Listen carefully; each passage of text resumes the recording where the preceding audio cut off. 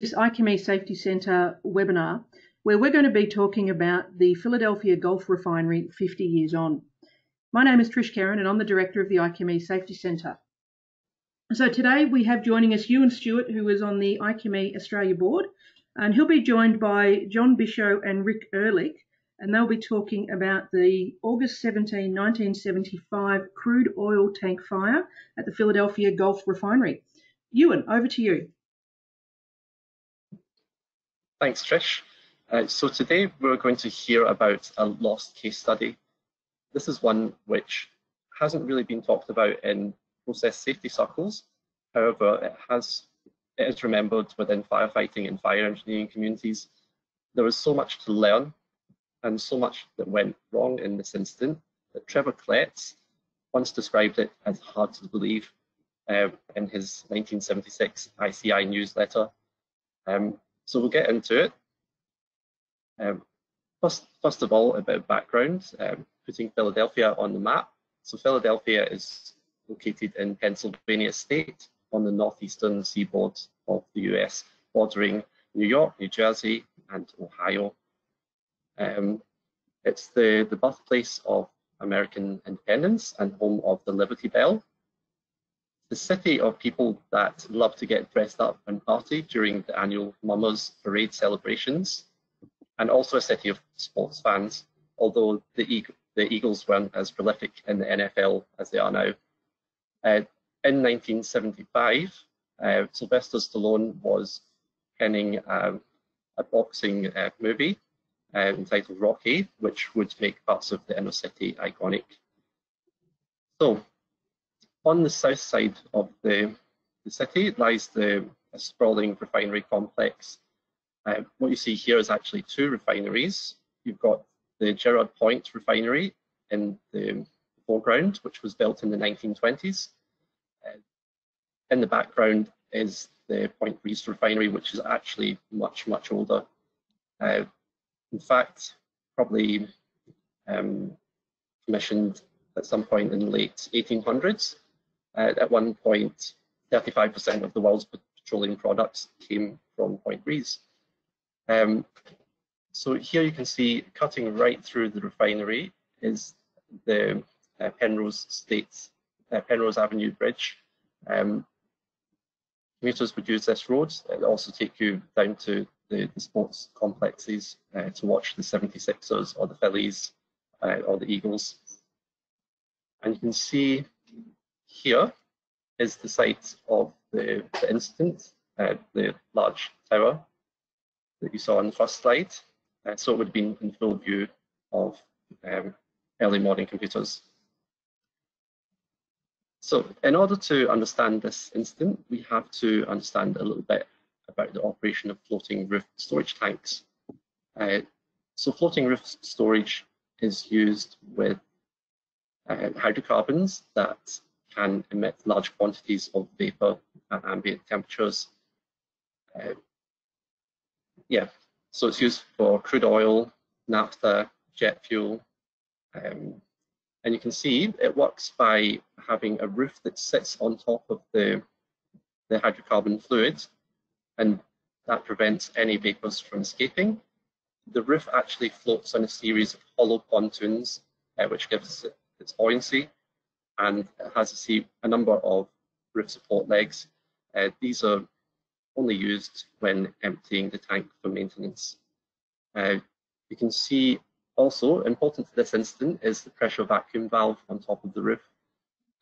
This serves to prevent a vacuum forming when you empty the tank, and also to expel air from underneath the roof when you're filling the tank. The tank involved in this incident was actually an internal floating roof storage tank, which meant it had an additional external roof, which would protect it from the elements, of lightning and rain and so forth. And that's just a demonstration of how the roof floats on top of the liquid level as it's being filled and emptied. Floating roof tanks have many of the same failure modes as regular atmospheric storage tanks, but there are a few unique failure modes to look out for. First of all, the roof can sink.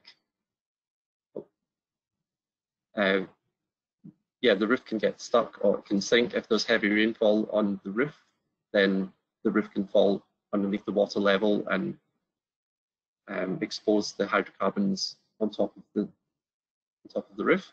You can also have a rim seal fire. So the point of contact between the floating roof and the fixed wall of the tank,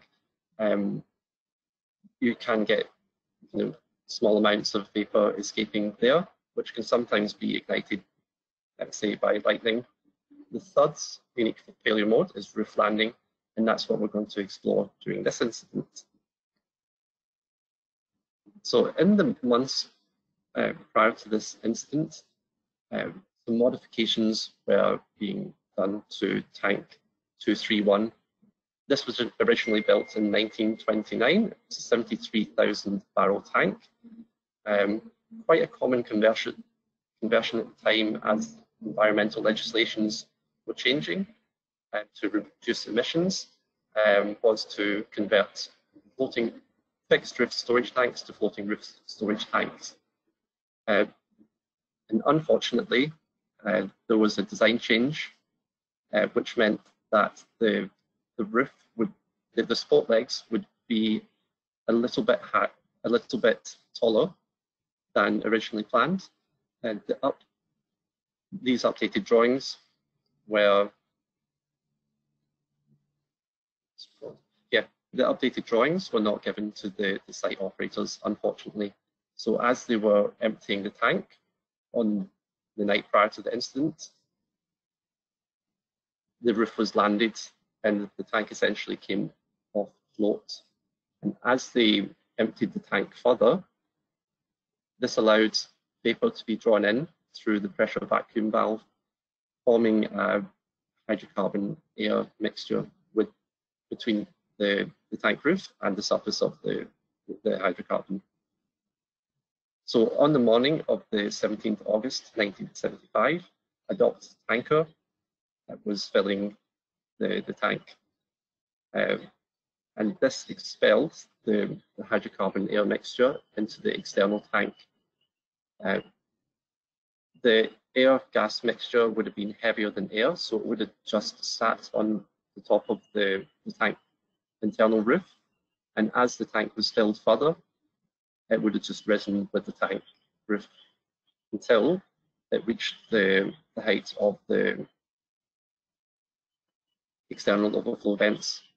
The operators in charge were not monitoring the tank levels, and they allowed it to be filled above its maximum safe operating level. Inevitably, this gas cloud, having escaped from the storage tank, found an ignition source in a nearby boiler house, where an uninsulated high-pressure, high-temperature steam line caused the first ignition, and this caused damage instantly to the chimney stack. The flame front then flashed back to the vents of the tank, where a massive fireball erupted. However, as the tank was still being filled, the flame didn't yet propagate inside the roof of the tank.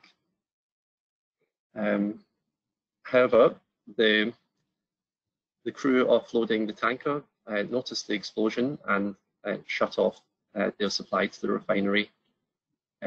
So there was no more oil coming into the storage tank, and so the roof space was no longer pressurized, and the flame front could enter the tank, causing this massive explosion, which forced the tank roof down like a piston, causing a massive hydraulic shock, which damaged the manifold fill lines.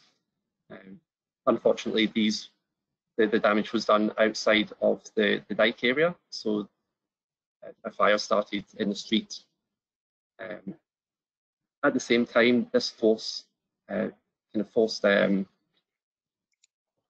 running oil up past the roof seals and out of the tank vents, which further continued to feed the fire. Frothing Oil that was on top of the roof continued to burn and foamed out of the vents, causing a number of other gaskets to fail.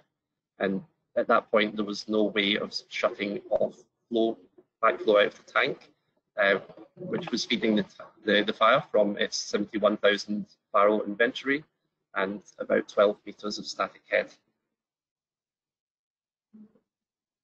So the city fire department was notified, and they were on scene soon after. Initially, it was a 6-alarm fire, bringing about 200 items of firefighting equipment. There was a couple of other tanks in the dike. There was actually lines going through the dike that were not related to, they were not feeding any of the tanks inside the dike. There was benzene lines, aviation jet fuel. These lines ruptured with the fire growing in intensity. The smaller tank, 1114, ruptured at the roof to steam.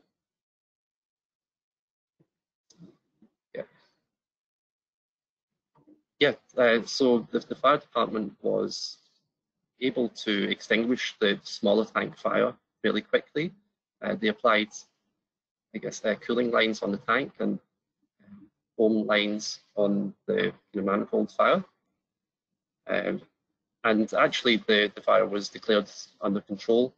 This didn't mean that it was put out. It meant that they didn't foresee any escalation and engines could start returning to the stations. However, there were a lot of communication issues between Gulf and the city fire department.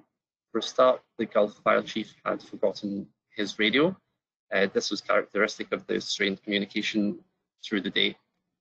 The fire department were not aware of the presence of 5% naphtha in the storage tank. This basically gave the crude's kind of physical properties akin to a volatile wellhead fluid. Further, they didn't have any idea of the inventory in the tank. Only after the event it was discovered that the levels had been completely fabricated by the operators. The city fire chief ordered that all pipelines feeding the manifolds be shut down. However, only the manifold valves of 2 large naphtha tanks were closed.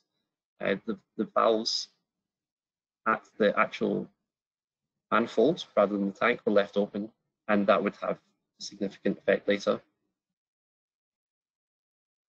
Okay, so shout out to Ramin Apari, who covered this incident in his graphic novel Floating on Fire.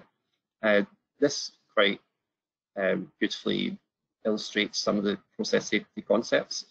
So at the Gulf fire, they had massive issues with firewater runoff. As the firewater was being applied to cool the tank, it would have been expected to be captured within the tank dike area. However, unknown to the firefighters, there was actually the dike drain valve was left open to the sewer. So everything that they were applying to the tank escaped via the sewer and out onto the street. Further, some damage was done to the tank dike during the firefighting operations. So they made moves to pump the firewater runoff to another tank dike. However, the drain valve on this was also left open, so they had to find another source. I guess it might not have been as obvious as it's shown here. It might have been kind of underground. But this here is, I think, the turning point in the incident.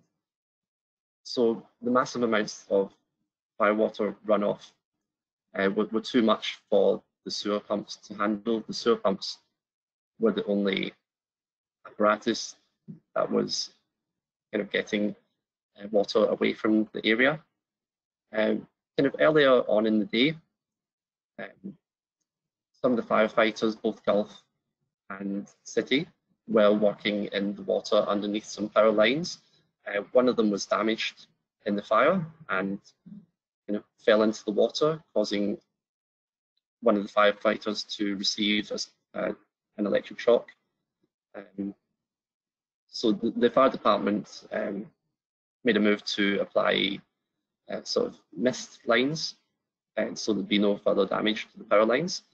However, Gulf had an internal meeting and decided that the lines had to be de-energized, and the fire department weren't made aware of this. Unfortunately, the power lines fed the sewer pumps, which, as I said, was only pumps getting rid of the water. So yeah, the firemen only became aware as the refinery streets became completely inundated by water and firefighting foam. You can see here some of the images from the incident. So on the left, you can see the men in the background, probably knee deep in the water, going towards the tank fire. Middle picture, kind of wading through it, and then the picture on the right, yeah, kind of thigh deep in foam. One of the things, I was reading the report last night, one of the things I hadn't got onto before, apparently when Gulf were starting up their foam concentrate system, there was a leakage to the sewer system. There was two formulas, Formula A and B, and I think it was the Formula B that when combined with water, it gave a foam that kind of closely resembled the appearance of the naphtha. So we know that there was crude oil kind of leaking into the streets, and naphtha floating on the surface of the water, maybe between the water and the foam. Looking at the map again,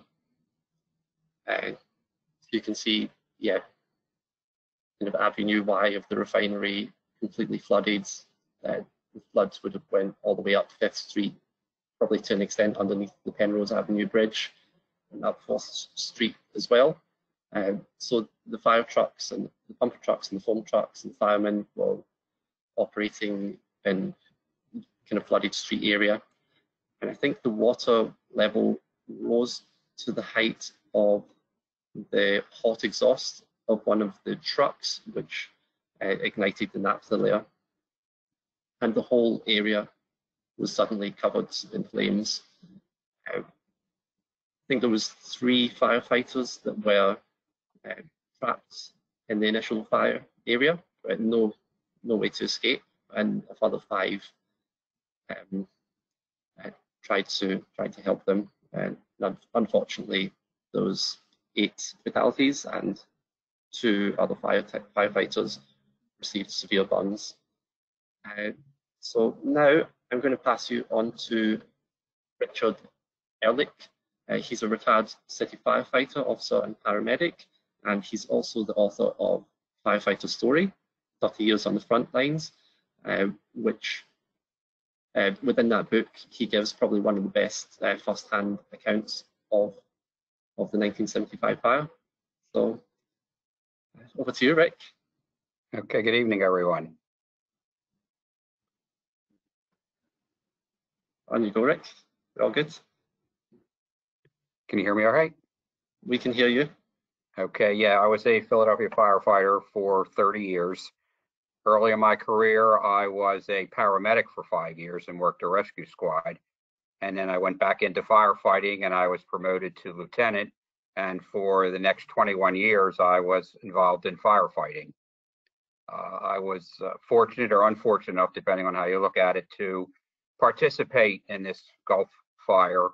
I was working night work at the time. My platoon started at 6 p.m. that evening. I first found out about the fire somewhere around lunchtime. I was in the car working my part-time job, and I heard on KYW, our news radio station in Philadelphia, of the extent of this fire and what was happening. And I followed, of course, as close as I could and called the station constantly to find out whatever information I could. And the level of alarms went to so many that the city was almost completely deleted of firefighters in most of the city because of the companies that were involved in this extra alarm fire. And they were telling people like myself that were on night work to come in as early as possible so that we could relieve the guys on the fire grounds and also man the stations that had been emptied by the extra companies that had been brought to this fire.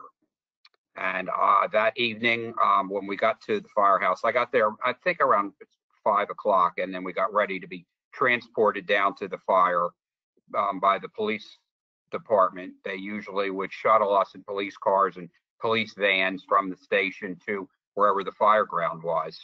And when we got down to Gulf, I was the DPOP. It's a designation driver pump operator.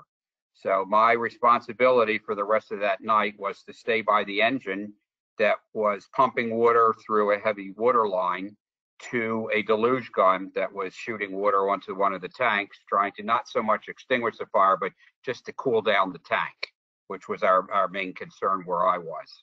And I was there all night long. And that was about it. I do remember it was a very difficult night after learning about what had happened to the firefighters, the deaths and the injuries and the burns of so many of them. So I remember just standing by the apparatus all night long, just praying for the guys that had been injured and hopefully praying for myself and my compadres that, you know, nothing would happen to the tank. And we were in harm's way, but, you know, we had to hope for the best at that point. Anything else I can add to this point, or I don't think you want to take questions at this point, do you? There's more. Any lessons for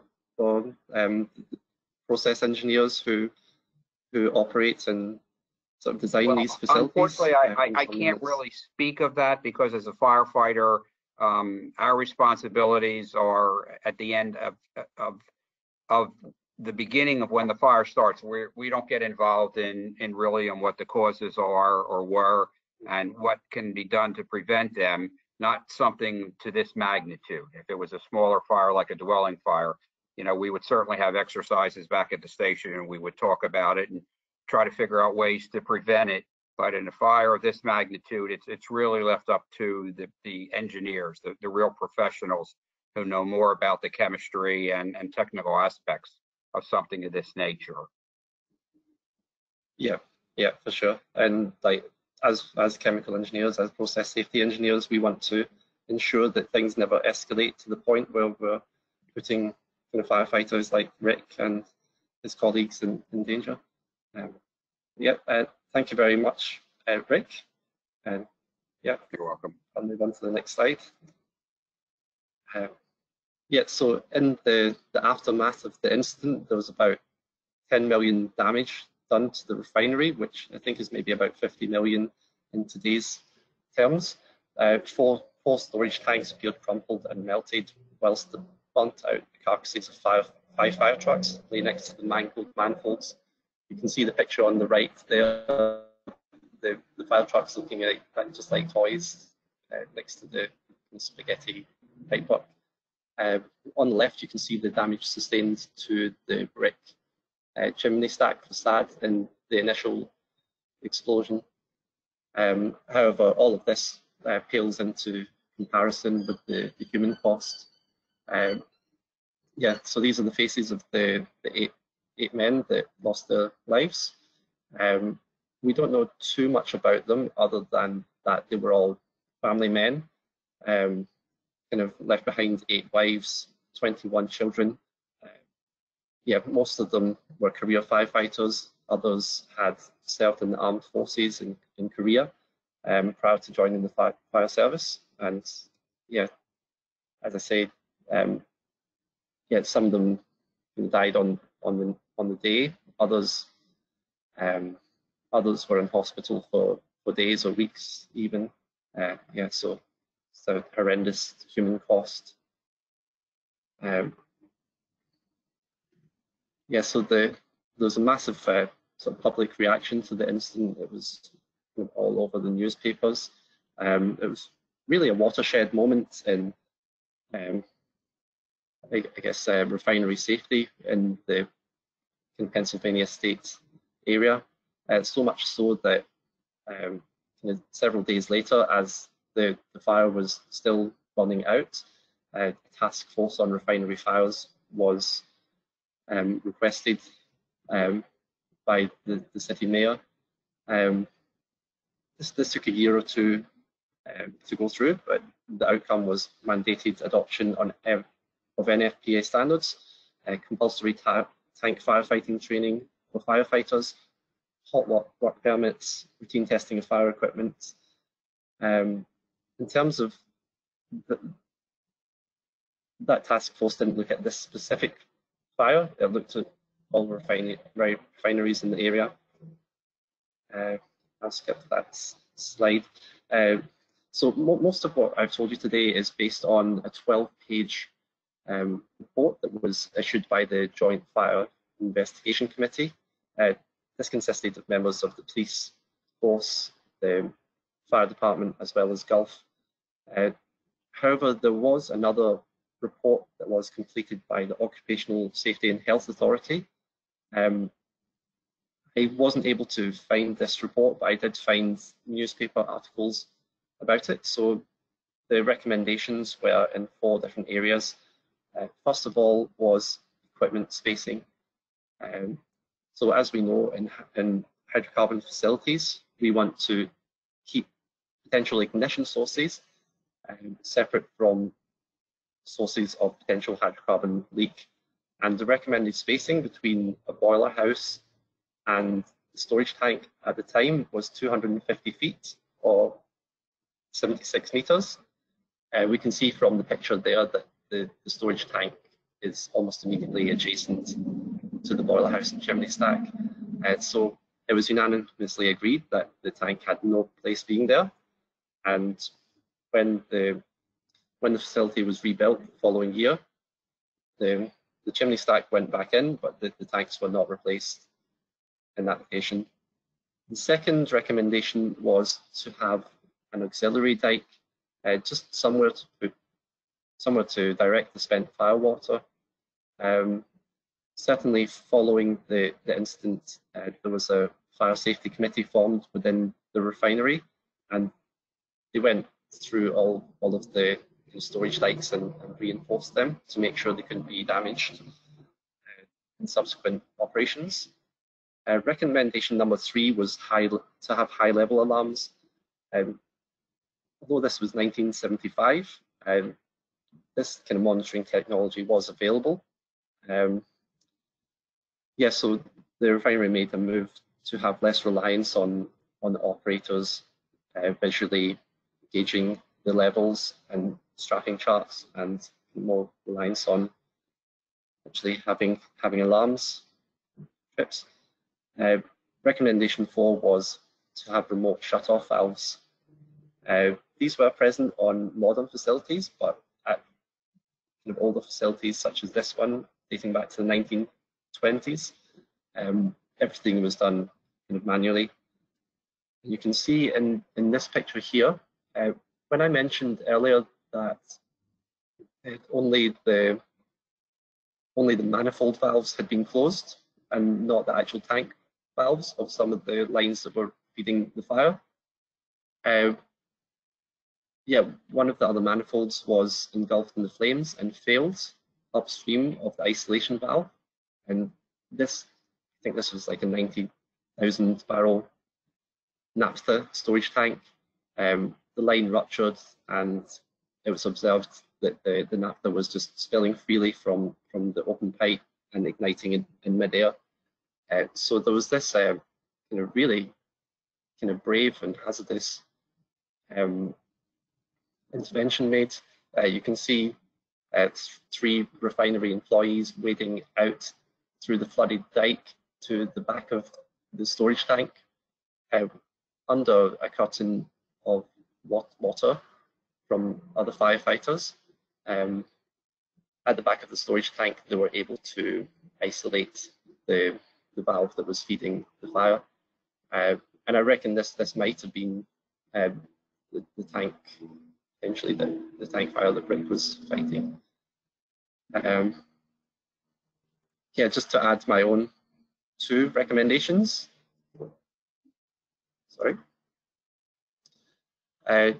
So I'm not sure if this was mentioned in the OSHA report. I haven't seen it.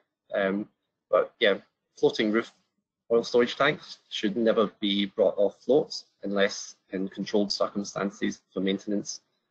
My second kind of learning is that like drainage valves, abundant storage valves, should be always left in the closed position, because otherwise it defeats the purpose. There's going to be no containment in an instance such as this. Yeah, so bringing things up to present day. In 2007, I believe, a series of memorial plaques were laid outside of the Fireman's Hall Museum in downtown Philadelphia to honour each of the fallen. I believe the museum is a short walk from the Rocky Steps for anyone that's kind of visiting Philadelphia. Now I'm going to pass you on to John Bichot. John's an operations supervisor, currently at Phillips 66, and has 35 years of experience at this refinery complex, both the Girard Point Refinery and Point Breeze Refinery. So welcome, John. Can you hear us, John?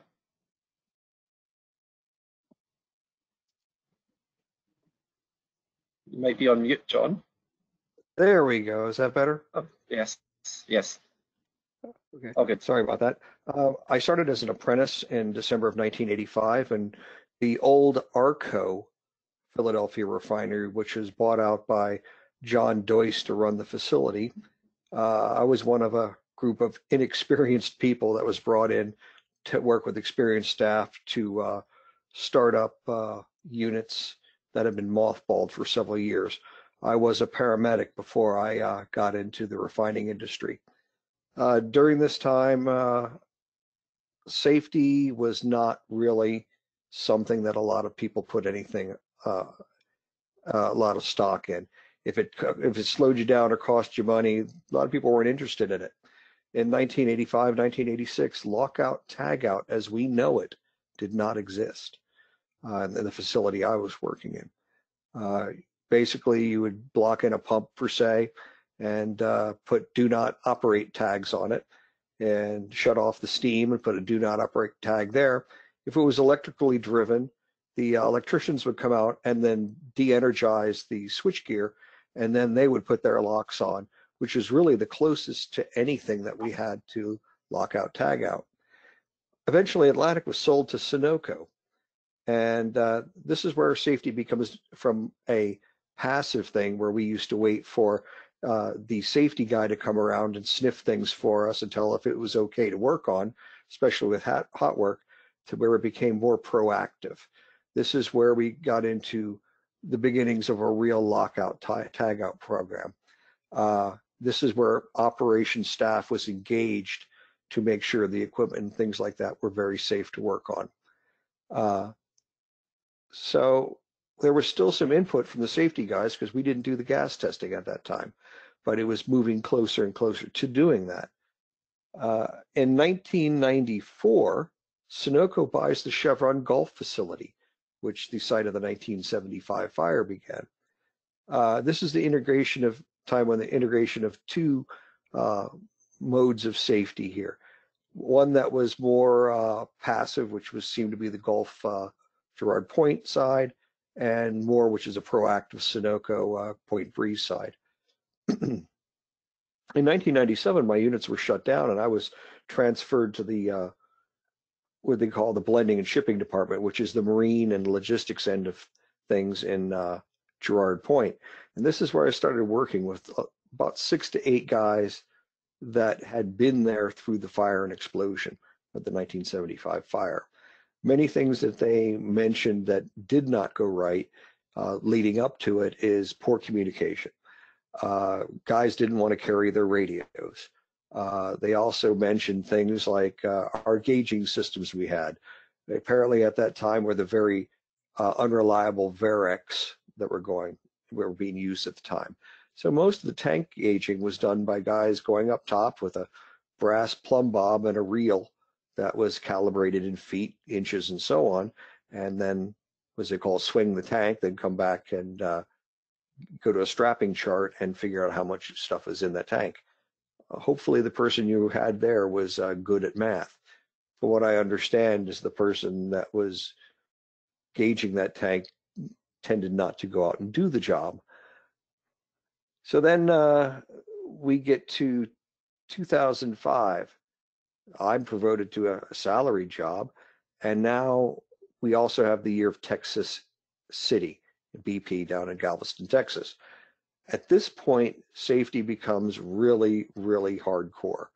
I mean, considering the number of people that were killed, the financial cost of this, the companies I was working for, which is still Sunoco, starts pushing very, very hard.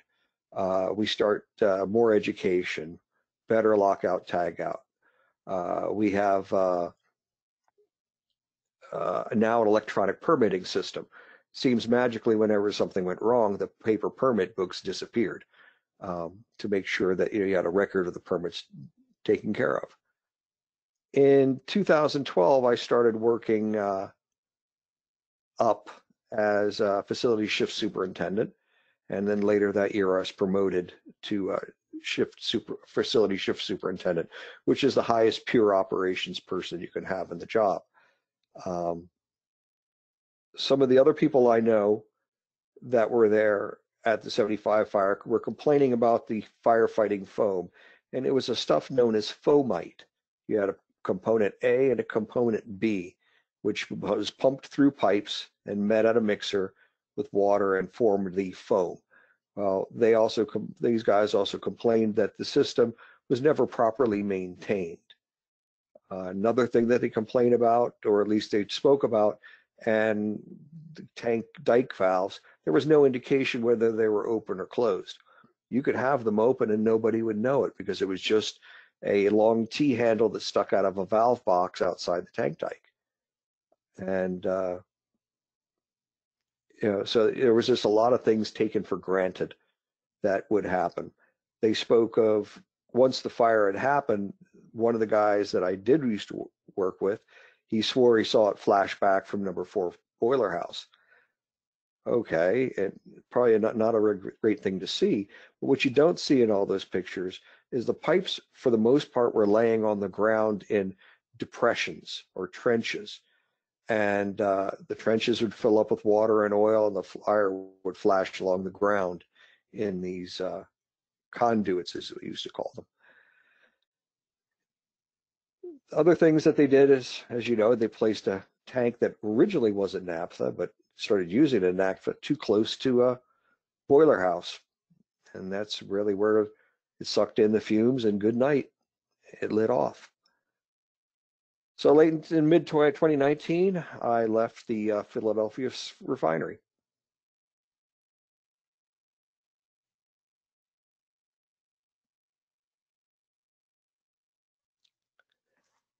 Thanks so much, John. Is that you? Back to me, or? Oh, I'm here. I'm just listening. Oh, yeah. Are you still going, or? Sorry. No, I'm finished to that part right now. Oh, yeah. Thank you, John. Thank you. So this picture here is actually kind of semi-modern day of the refinery. So yeah, you can see that there's a lot of kind of empty space there, a lot of kind of tank footprints where there's no longer tanks, kind of overgrown with grass. Unfortunately, the refinery is now being decommissioned because in June 2019 there was another massive explosion. The company, by that stage, the two refineries had been joined into like a single refinery complex. It came under the ownership of Philadelphia Energy Solutions, or PES. I believe the 2019 incident was maybe due to lack of preventative maintenance, John, on a pipe containing hydrofluoric acid within the alkylation units of the refinery. This resulted in like a disastrous series of explosions, which released hundreds of pounds worth of hydrofluoric acid to the atmosphere, hurled like multi-ton vessel fragments across the site. Thankfully, no one was injured, or no one was killed in this incident. Might have been a few injuries. There were a few injuries. Yeah. Yeah. Okay. But yeah, the decision was made in 2019 to shut down the refinery permanently, with the loss of over 1,000 jobs. So you have such a shame, like a refinery complex you can see here, much of which had been like actively refining for well over 100 years, and then it's all gone now, or disappearing. And you can see here. Yeah. On you go. Yep. Unfortunately, this was a mistake that was made in 73 or 75 when they were building this unit that carried forward into recent history. What you had was an elbow on a propane discharge, propane reflux pump, and which had a small amount of HF in it, along with the propane. And this was a elbow on a pump that had not been inspected for some reason. It was also the wrong alloy for the service.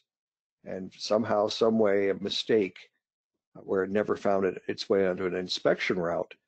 And it eventually failed on the morning of the 21st at about 4:20 in the morning. I was coming in, approximately where it says site of 1975 fire. I was on the bridge coming to work to relieve my opposite who was working that night. And we had this massive explosion. The explosion I saw was the one that most people saw on CNN if you were watching television that day. We had 5 people that were slightly injured, which is a blessing. It's an event that ultimately led to the end of this facility. I, like many others, they started laying people off in mid-August, and that was the end for a lot of us.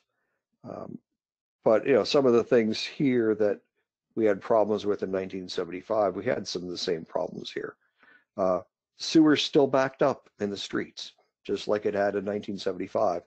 Radio communications were, a little spotty at sometimes. But all in all, the operations and emergency staff did a great job of getting this place under control and making sure that it did not become far worse than it was.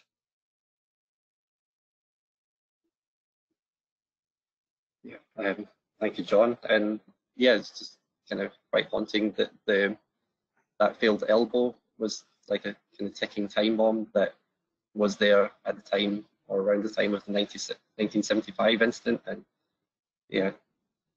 45 years later, unfortunately. And you can see here on this slide the kind of distance between the two incidents. They're only kind of maybe a kilometre or 1.2 kilometres apart. Mm-hmm. Yeah. And so just to bring everything together. Although like the 1975 incident is a historic incident, it's one that can still happen today. Floating roof tanks are still operated in refineries, in biorefineries as well.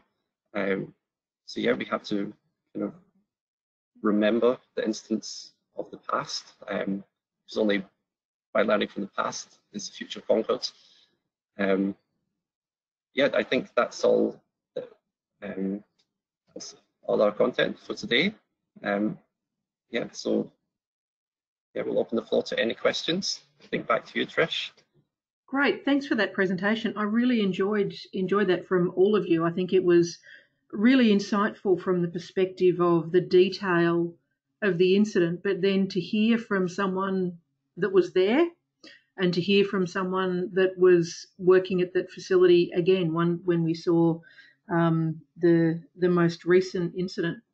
A question for both John and Rick, based on their experience in this, and you've sort of answered some of it in the way through, but What would be the key learning that you would like people to take away from this incident? So I might go to you first, John, if that's okay. From the Gulf oil incident? Yeah, just from what you've described and what we've been through in the presentation, if there's one key learning that people could take away, what would you think that should be? I honestly believe in sighting, of taking your hazards and putting them away from known ignition points or things that they shouldn't react with. Also, there should be multiple gauging systems on, whether you've got a VAREC, which is an active gauge that doesn't transmit anything to the inside, and there should be a gauging system which has a high level alarm system, and that's independent of any other gauging system that lets you know if this goes off, there really is a problem here. And then there's got to be a high level of maintenance on these to make sure that they're accurate and giving you the correct readings that are going on in tanks like this. Yeah. This was lucky it didn't get further than it did. And if we think back to the Buncefield incident as well, there was very clearly some tank gauging related issues there, not only with the tank gauges being faulty and not reading correctly, but the independent high-level alarms not functioning, or high-level shutoffs not functioning as well. So, it's one of those ones that we have tanks, we need to monitor the levels of them more effectively. Rick, what's your thoughts? What would be the one lesson you'd like people to take away from this presentation today? Well, I agree completely with John, and he's the expert. I believe safety and maintaining these plants is the most important thing. As a firefighter, people need to understand that when we go through our training program in the beginning, it's all basically involved in containment, extinguishment, and rescue. We do not really get involved in the technical aspect of these situations. We kind of leave that to the experts, and we hope that they can devise and come up with better plans for safety and maintaining these places, because of course they're so dangerous, they're so volatile. But again, I agree with John, but he's the one that really should have these questions directed to, because he's the expert, and he and you and people like these engineers, they're the people, they're the guys that have to do the research and develop new technical approaches to first preventing these situations, and then hopefully if it gets involved in a fire, then that's where we come in and that's where we take over. But they're the ones that are more important than we are, because they have to maintain these places, and prevention is so important. The prevention becomes more important than extinguishment and rescue. So we kind of leave it to the experts to do that. And I have great respect for those people, because they're the geniuses that have to develop these techniques. Thanks for that, Rick. Ewan, do you have any comments that you'd like to make in terms of that sort of question? So you did a lot of research, obviously, into this to prepare this presentation. What was the one thing that you were left with that you thought, I really want people to remember this and learn it?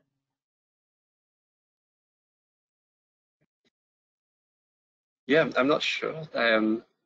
Yeah, certainly like the most of failure of the floating roof storage tank was a unique one, which I haven't really seen that mentioned anywhere in any textbooks on that type of storage tank. I wasn't aware that it could be underfilled as well as overfilled. Yes, that was a key takeaway for me. Great. We've got a question in from the audience here. So you mentioned the poor safety culture in 1985, only 10 years after a major incident, and then that Texas City happened in 2005 caused another renewed safety push. What other than incidents might be more effective ways to improve safety culture? Who wants to have a go at that? John, is that something that you've got some thoughts on? How do we improve safety culture without having to wait for the incident? Yeah. Unfortunately, you need to have, it has to come down from the top. And you have to have people that are willing to sit there and say, okay, there is a cost for safety, and the cost is worthwhile. When you've got things going on that when people are starting units up and things like that going, well, yes, we want to be safe, but we don't want to cost us money. It doesn't work that way. Some of the things you look at lockout, tagout, I can remember several incidents that I wasn't directly involved in, where people got injured because of things were not properly de-energized of all the forms of energy that we use. And that when you injure somebody, their life changes forever.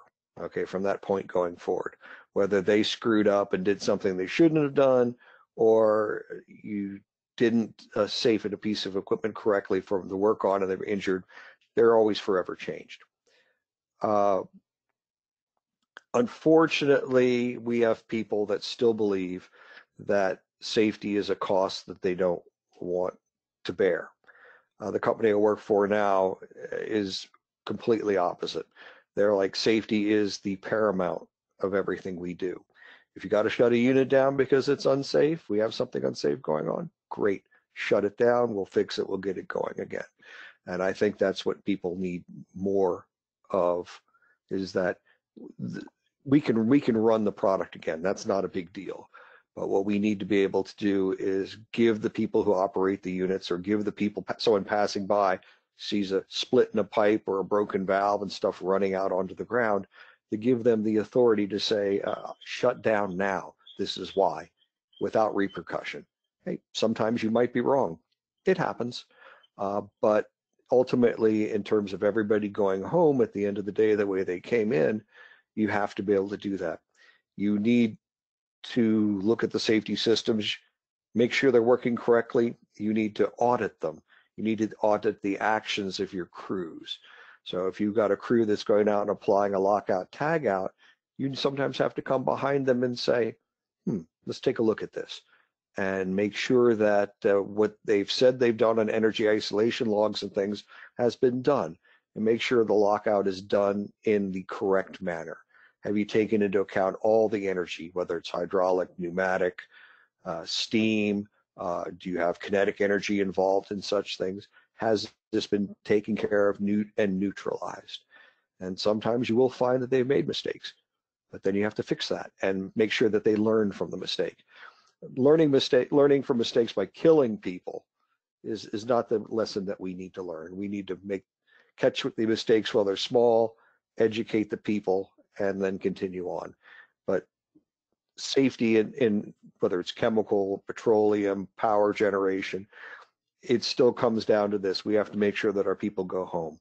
And certain aspect of safety is training, monitoring, and then the other half is also maintenance. Thanks for that, John. Yeah, I think it's really important to have that push from the top. At the end of the day, we can work from the bottom up, but we actually do need the leaders, who are the people that make the decisions and that have the accountability for those decisions, to make the right decisions, particularly when it comes to funding of safety. So I think that's a really important point. And the verification aspect of it as well is critical to my mind as well. Thank you so much for that. That's the end of our webinar for today. Thank you very much for everybody for attending, and in particular, thank you to our three presenters, Ewan Stewart, Rick Ehrlich, and John Bishop. Close enough. Sorry. Close enough. Really appreciate the time you've taken and the insights for something that obviously would have had some emotional impact and emotional aspect for you, having both been so intimately involved with the incidents that we were discussing. So really do appreciate you giving of yourself to that. In terms of upcoming Safety Centre webinars, we have another one coming up on the 30th of March. That is at 11 a.m. Melbourne time, and that will be looking at pre-startup safety reviews. And we then have another webinar coming up through chemical processing. So the chemical processing webinars that I do each year. So that is on the 13th of April at 3 p.m. US Eastern Time, where I'll be talking about weak signals. So the title of that that presentation is Finding Your Platypuses. If you come along to the presentation, you'll understand what that means. But it's all about detecting and managing weak signals. We've got one other last question or comment that's just come in that I'll just read out so people hear it. I can see the source of this incident was a misunderstanding in the design stage. While the removal of the liquid level was lower than actual, there was a potential for vaporizing the crude oil. This highlights the importance of design and operating parameters. Absolutely, it does. Working within that operating envelope is so critical. And if I think back to my early career, I operated oil ship unloading at a refinery into floating roof tanks for a period of time. And, you know, we were always very, very conscious of never grounding the roof for the very reason that we saw in this particular incident. One of the first things that we learned was about how the roof worked. The fact you can't ground it unless you're taking the tank out of service, and that requires specific safety steps to make sure you don't cause a problem, not only in the vapor space, but also it's not unheard of in grounding a tank roof for one of the legs to actually pierce the floor if there's corrosion in the floor as well. So you can have all sorts of implications from grounding tank floating blankets or floating roofs. Thank you very much, everybody. Please stay safe, and we look forward to you joining us on another webinar at some stage.